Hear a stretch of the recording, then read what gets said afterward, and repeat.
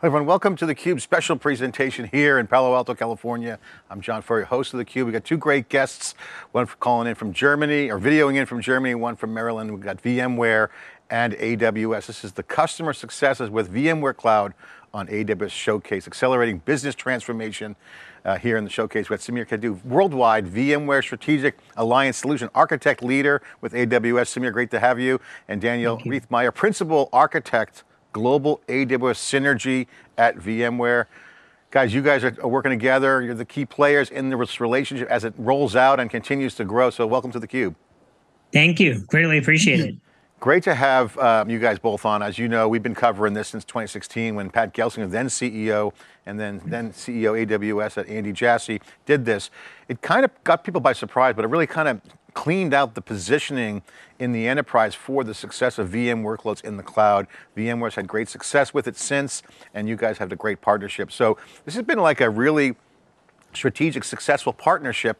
Where are we right now? You know, years later, we got this whole inflection point coming. You're starting to see, you know, this idea of higher level services, more performance coming in at the infrastructure side, more automation, more serverless. I mean, it's just getting better and better every year in the cloud, kind of a whole nother level. Where are we, Samir? Let's start with you on the relationship.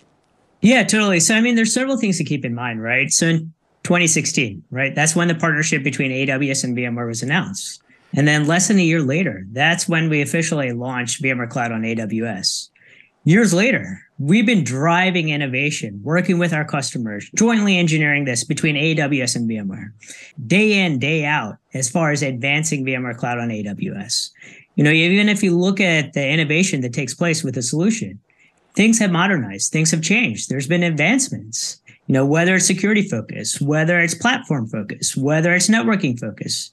There's been modifications along the way, even storage, right, more recently.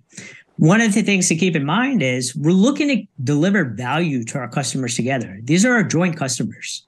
So there's hundreds of VMware and AWS engineers working together on this solution.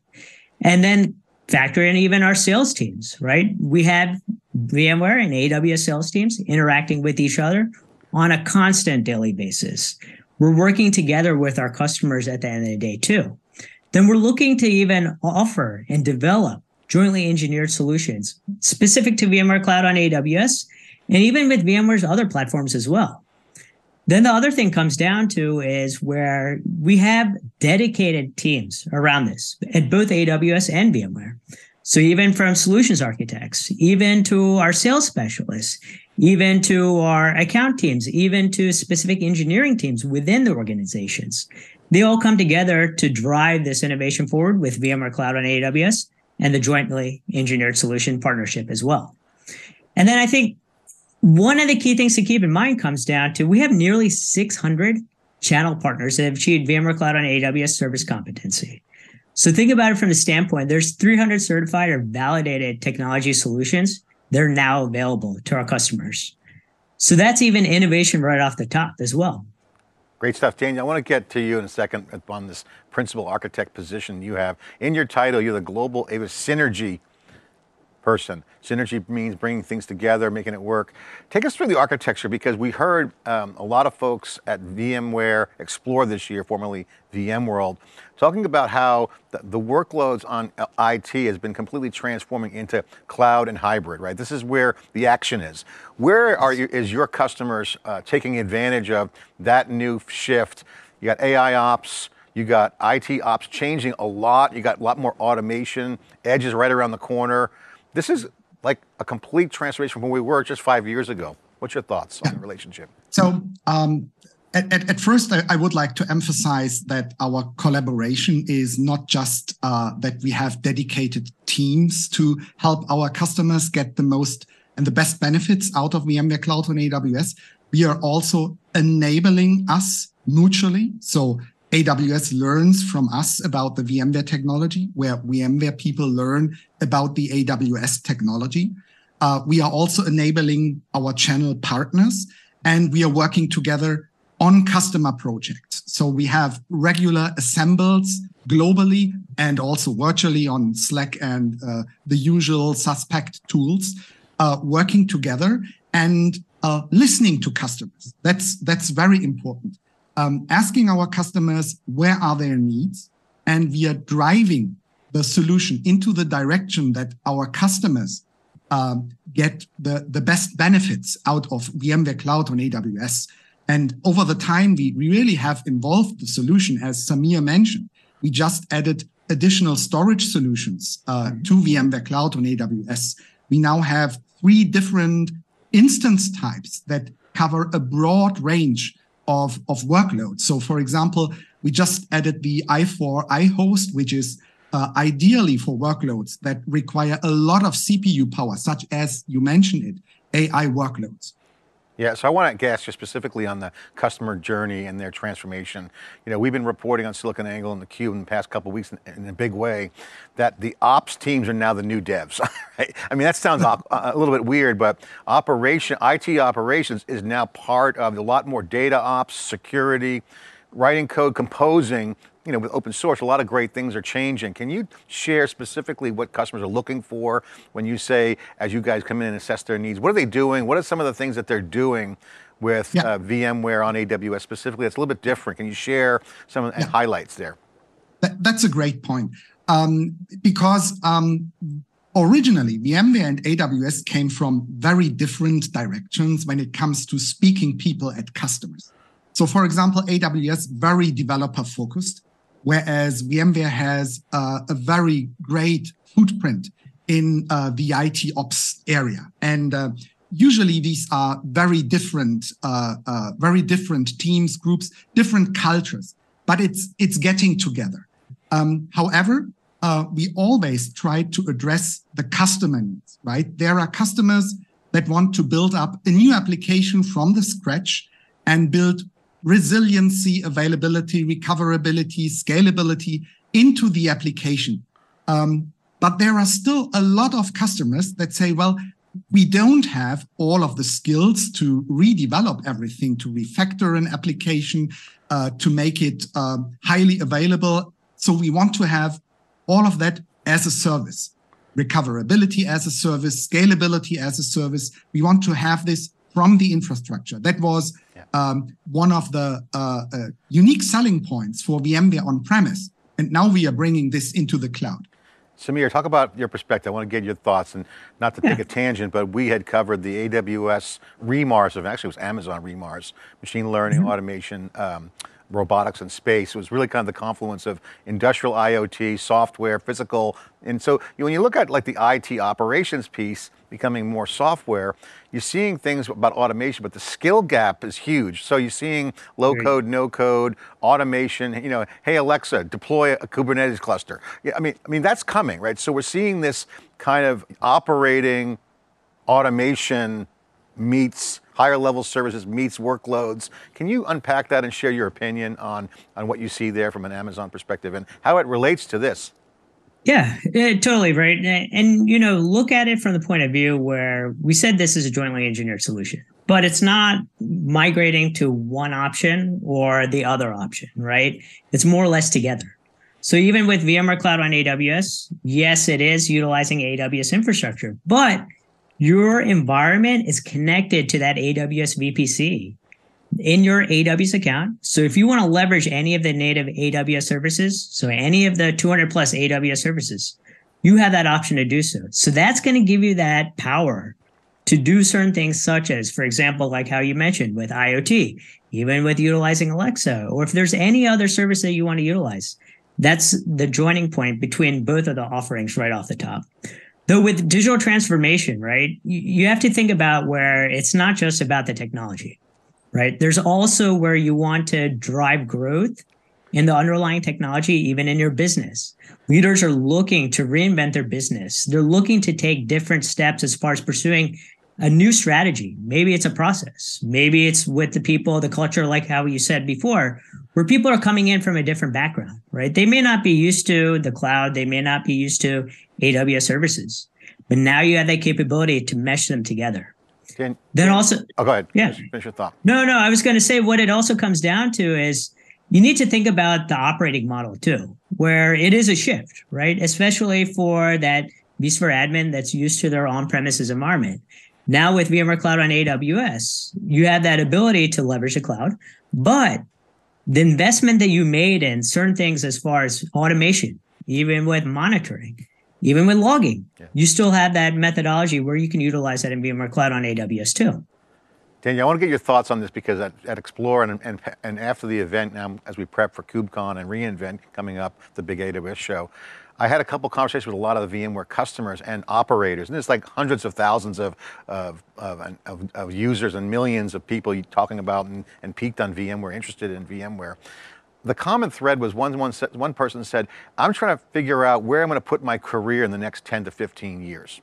And they've been very comfortable with VMware in the past, very loyal. And they're kind of talking about, I'm going to be the next cloud, but there's no like role yet. Architects, is it solution architect, SRE? So you're starting to see the psychology of the operators who now are going to try to make these career decisions. Like, what am I going to work on? And that was kind of fuzzy, but I want to get your thoughts. How would you talk to that persona about the future of VMware on, say, cloud, for instance? What should they be thinking about? What's the opportunity and what's going to happen? So digital transformation definitely is a huge change for many organizations, and leaders are perfectly aware of what that means. And that also means, to some extent, concerns with your existing employees. Concerns about, do I have to relearn everything? Do I have to acquire new skills and trainings? Is everything worthless I learned over the last 15 years of my career? And the answer is, to make digital transformation a success, we need not just to talk about technology, but also about process, people, and culture. And this is where VMware really can help, because if you are applying VMware Cloud on AWS to your infrastructure, to your existing on-premise infrastructure, you do not need to change many things. You can use the same tools and skills. You can manage your virtual machines as you did in your on-premise environment. You can use the same managing and monitoring tools. If you have written, and many customers did this, if you have developed hundreds of scripts that automate tasks, and if you know how to troubleshoot things, then you can use all of that in VMware Cloud on AWS. And that gives not just leaders, but also the architects at customers, the operators at customers, the confidence in such a complex project.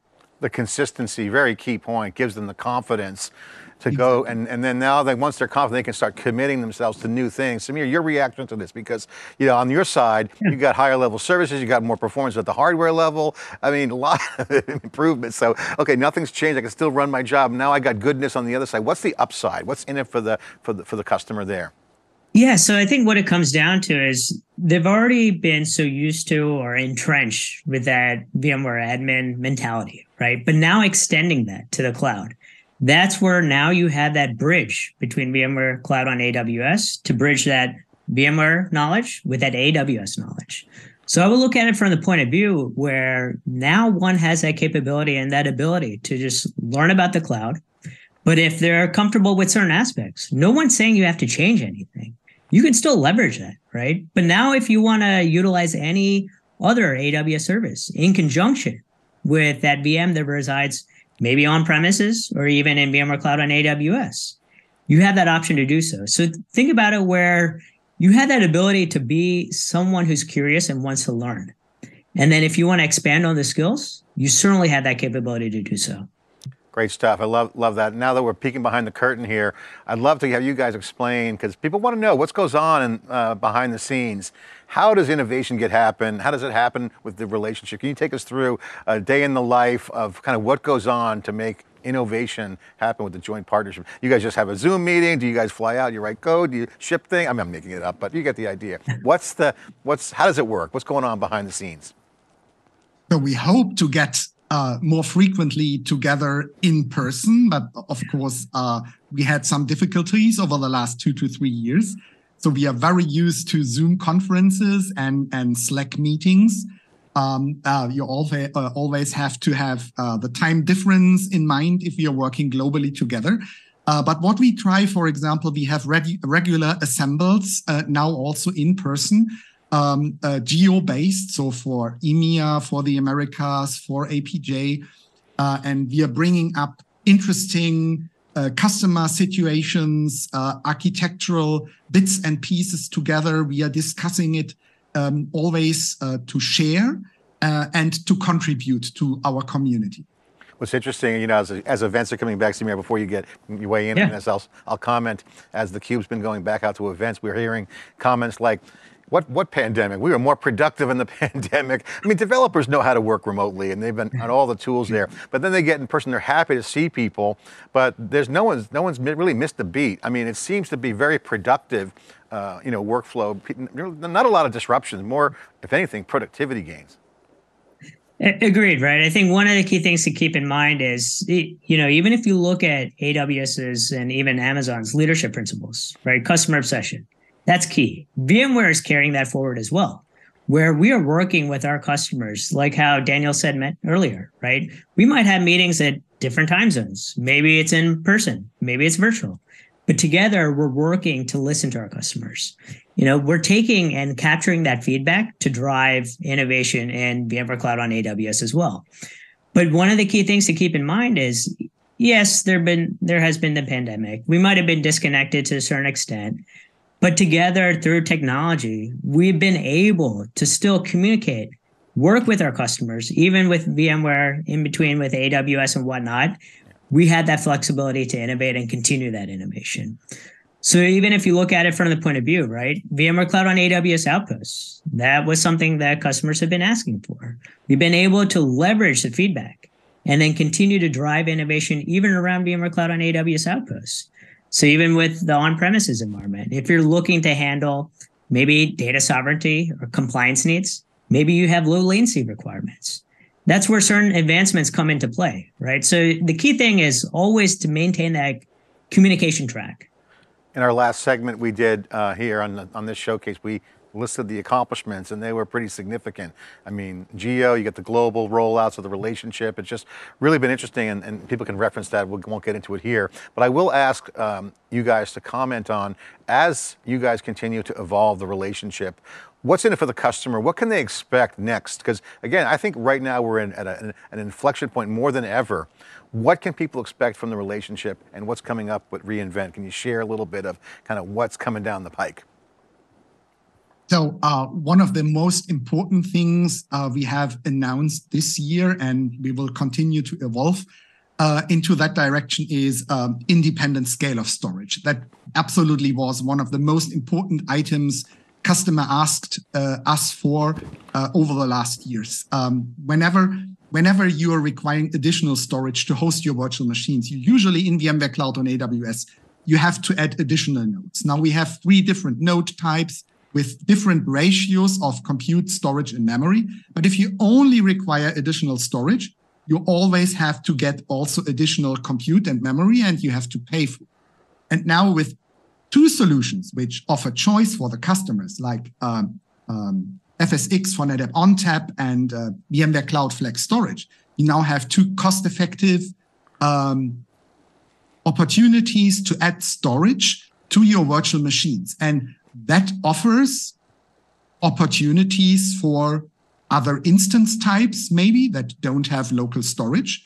We are also very, very keen looking forward to exciting announcements at the upcoming events. Samir, what's your reaction take on what's coming down on your side? Yeah, I think one of the key things to keep in mind is, we're looking to help our customers be agile and even scaled with their needs, right? So with VMware Cloud on AWS, that's one of the key things that comes to mind, right? There are going to be announcements, innovations, and whatnot with upcoming events. But together, we're able to leverage that to advance VMware Cloud on AWS. To Daniel's point, storage, for example, even with host offerings, and then even with decoupling storage from compute and memory, right? Now you have the flexibility where you can do all of that. So to look at it from the standpoint where now with 21 regions where we have VMware Cloud on AWS available as well, where customers can utilize it as needed when needed, right? So it comes down to, transformation will be there. Yes, there's going to be maybe where workloads have to be adapted, where they're utilizing certain AWS services. but you had that flexibility and option to do so. And I think with the continuing events, that's going to give us the options to even advance our own services together. Well, you guys are in the middle of it. You're in the trenches. You're making things happen. You've got a team of people working together. My final question is really more of a kind of a current situation, kind of future evolutionary thing that you haven't seen this before. I want to get both of your reaction to it. And we've been bringing this up in the open conversations on theCUBE is, in the old days, it's going back this generation, you had ecosystems. You had VMware had an ecosystem, AWS had an ecosystem.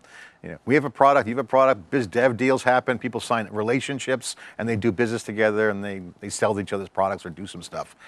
Now it's more about architecture because we're now in a distributed, large scale environment where the role of ecosystems are intertwining. And this, you guys are in the middle of two big ecosystems. You mentioned channel partners. You both have a lot of partners on both sides, they come together. So you have this now almost a three-dimensional or multi-dimensional ecosystem, interplay. What's your thoughts on this? And because it's about the architecture, integration is a value, not so much innovation is only, you got to do innovation, but when you do innovation, you got to integrate it, you got to connect it. So how do you guys see this as an architectural thing? You start to see more technical business deals. So we are removing dependencies from individual ecosystems and from individual vendors. So a customer no longer has to decide for one vendor, and then it is a very expensive and high effort project to move away from that vendor, which ties customers even closer to specific vendors. We are removing these obstacles.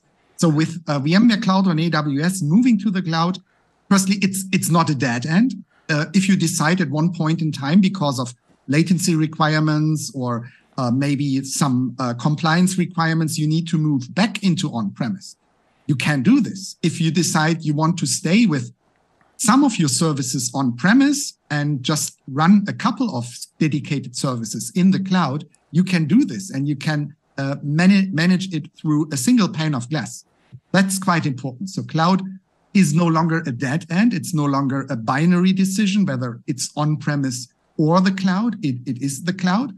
And the second thing is you can choose the best of both worlds, right? If you're migrating virtual machines that have been running in your on-premise environment to VMware Cloud on AWS, by the way, in a very, very fast, cost-effective and safe way, then you can later on enrich these virtual machines with services that are offered by AWS, more than 200 different services, ranging from object-based storage, load balancing, and so on. So it's an endless possibility. We call that super cloud in a way that we've been generically defining it, where everyone's innovating, but yet there's some common services, but the differentiation comes from innovation where the lock-in is the value, not some spec.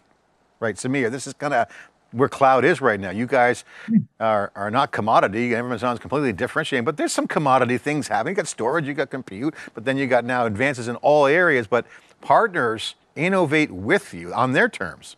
Absolutely. And everybody wins. Yeah, 100% agree with you. I think one of the key things, as Daniel mentioned before, is where it's across education, where there might be someone who's more proficient on the cloud side with AWS, maybe more proficient with the VMware technology. But then for partners, right, they bridge that gap as well, where they come in and they might have a specific niche or expertise where their background, where they can help our customers go through that transformation. So then that comes down to, hey, maybe I don't know how to connect to the cloud. Maybe I don't know what the networking constructs are. Maybe I can leverage that partner. That's one aspect to go about it. Now, maybe you migrated that workload to VMware Cloud on AWS. Maybe you want to leverage any of the native AWS services, or even just off the top, 200 plus AWS services, right? But it comes down to that skill set, right? So again, solutions architecture at the back of the day, end of the day, what it comes down to is being able to utilize the best of both worlds. That's what we're giving our customers at the end of the day. I mean, I just think it's a refactoring and innovation opportunity at all levels. I think now more than ever, you can take advantage of each other's ecosystems and partners and technologies and change how things get done with keeping the consistency. I mean, Daniel, you nailed that, right? I mean, you don't have to do anything. You still run vSphere the way you're working on it and now do new things. This is kind of a cultural shift. Yeah, absolutely. And if you look, not every customer, not every organization has the resources to refactor and re-platform everything. And we give them a very simple and easy way to move workloads to the cloud, simply run them. And at the same time, they can free up resources to develop new innovations and grow their business. Awesome. Samir, thank you for coming on. Daniel, thank you for coming from Germany. Oktoberfest, I know it's evening over there. Your weekend's here, and thank you for spending the time. Samir, give you the final word. AWS reInvent's coming up, preparing. We're going to have an exclusive with Adam, but Furrier would do a curtain raise, do a little preview. What's coming down on your side with the relationship, and what can we expect to hear about what you got going on at reInvent this year, the big show? Yeah, so I think, Daniel hit upon some of the key points, but what I will say is we do have, for example, specific sessions, both that VMware's driving and then also that AWS is driving. We do have even where we have what are called chalk talks. So I would say, and then even with workshops, right? So even with the customers, the attendees who are there and whatnot, if they're looking to sit and listen to a session, yes, that's there. But if they want to be hands-on, that is also there too. So personally for me, as an IT background, been in sysadmin world and whatnot, being hands-on, that's one of the key things that I personally am looking forward.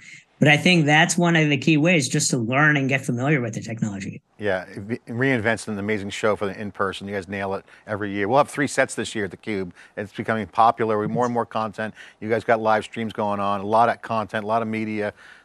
So thanks for sharing that. Samir, Daniel, thank you for coming on this part of the showcase episode of really the customer successes with VMware Cloud and AWS, really accelerating business transformation with AWS and VMware. I'm John Furrier with theCUBE. Thanks for watching.